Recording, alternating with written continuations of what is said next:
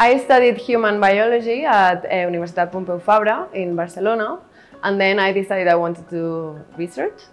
So I studied the BIST Master, and now I'm currently a PG student at the Institute of Engineering of Catalonia. For the master project, I started at IBEC, at the Bicentennial for Engineering group, working on a project about organoleptic technology. For the minor project, we looked for a project that were complementing the things I was doing in the master project.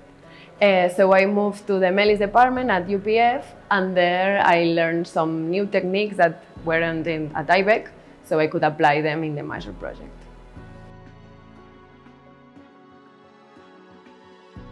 The classes from the master, I think, were very useful to pursue a research project because they were focused more on transversal skills that we didn't get during the bachelor.